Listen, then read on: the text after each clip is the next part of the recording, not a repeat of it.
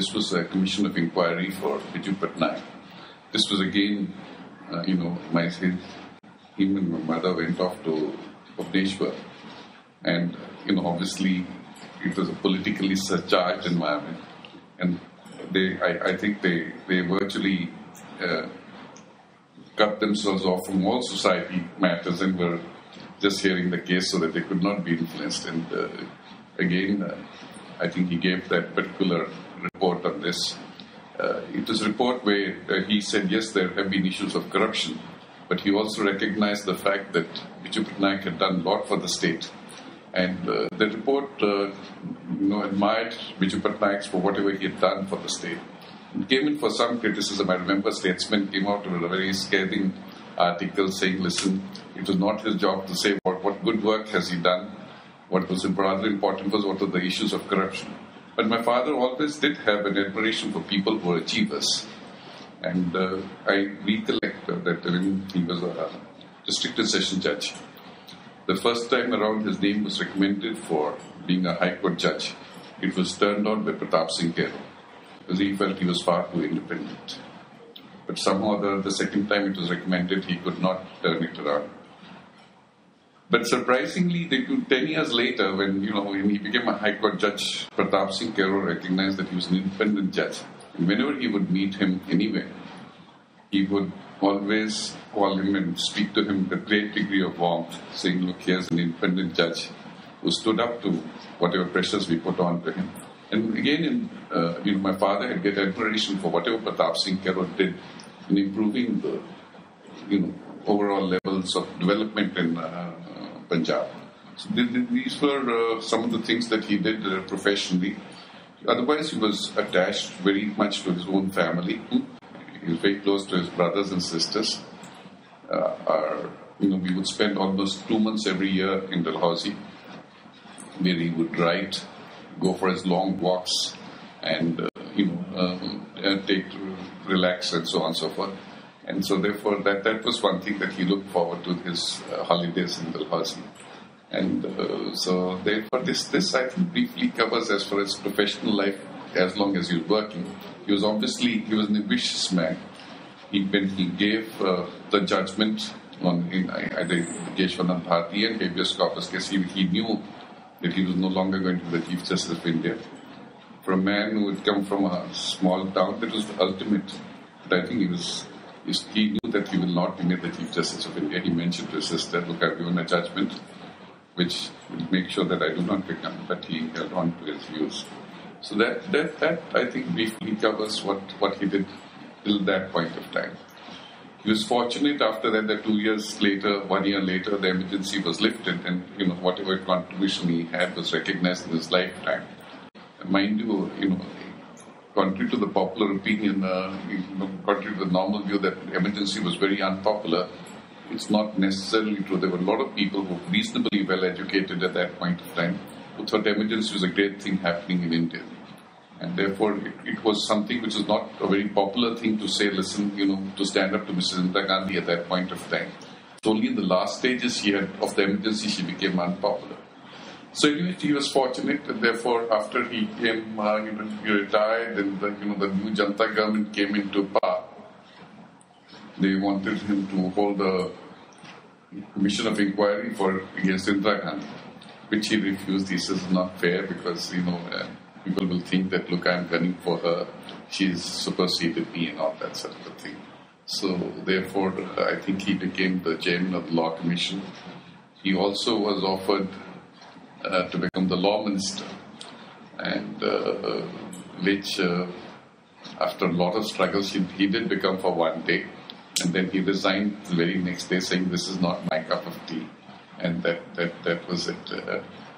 He also, I still recollect that one day late in night we were driving by in Madras, and Chola Hotel had this big thing where they would display the latest news, and we realized that he'd been nominated to become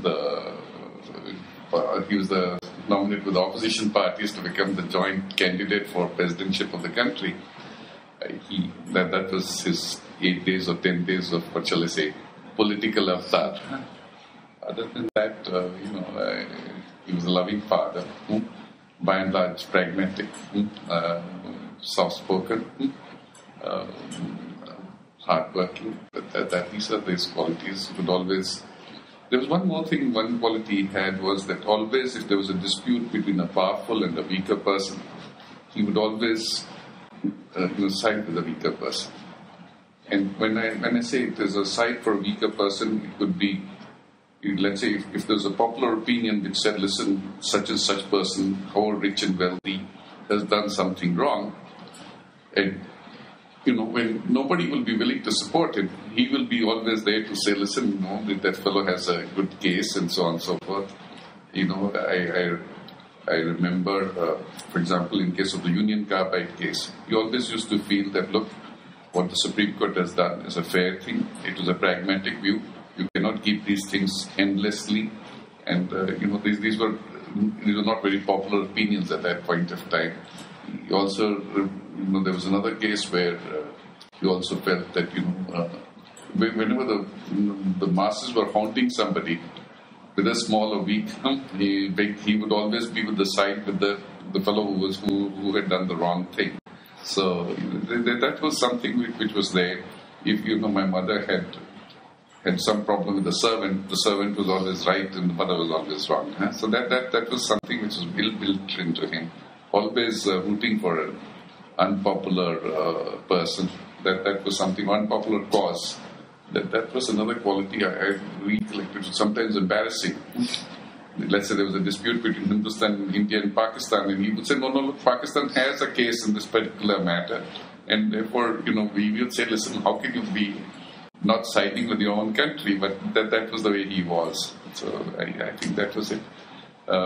He was, he was a prolific speaker. He would, write very often, publish his articles on various issues, on persons, on anything else.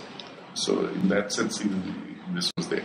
Last 10 years or so, he became extremely fond of poetry, and they were, continuously, he would read a lot of poetry, both in English and Urdu poetry. Until the age of about 92, 93, he could recite whole verses of Shakespeare. Absolutely, which none of us could do. He was amazing in that sense. Very fond of poetry, would read poetry a lot. Those became his constant companions. This, I think, briefly covers it. So, from whatever you've said, it seems like he was a very balanced person. What were his weaknesses? Were they was it the family? Was it the grandchildren? Something that would just melt him. No, he was obviously fond of his children. My daughter was with him in Delhi for 2-3 years, and she would go to office, and let's say she was staying with him, and my brothers were also staying with him, but she was staying with him. And let's say she would come at 7:30 in the evening. By 6 o'clock in the evening, he would be waiting outside, waiting for her to come up. If she came late, he would be very worried. So, he was fond of his children, grandchildren. He was doing all that sort of thing. Yes, this is something which is very true. From 6 o'clock onwards, he would be sitting in the veranda waiting for her to come. So, that was it. Otherwise, it was, as long as people did not have worked with him or people could not influence him, he was okay. But if he felt that somebody had a recommendation or something like that, he would simply cut him off. I know of a particular occasion when my mother told me that he was in Bombay and he met Dhirubhai Ambani. And she said they were really doing very, very well. And Dhirubhai Ambani told him how he had grown up and how he had done this. And he asked him, how do you do that? How do you bribe people? And he said, look, I've had to bribe from 4 annas to various people. And then Dhirubhai Ambani had, in the matter of conversation, said, sir, if you have anything at any point of time that you want me to contribute to, I would be more than happy to contribute to it. And my mother said, from that moment onwards, my father did not open his mouth at all. So, these were this thing. He was extremely fond of his sisters who adored their brother. So they were a large family. So that was, I think, his basic strength. As long as you did not come to me for influencing me in my judgment, or did not ask me to recommend your case to anybody, you were okay. But none of us could ever ask him to do something for us, no.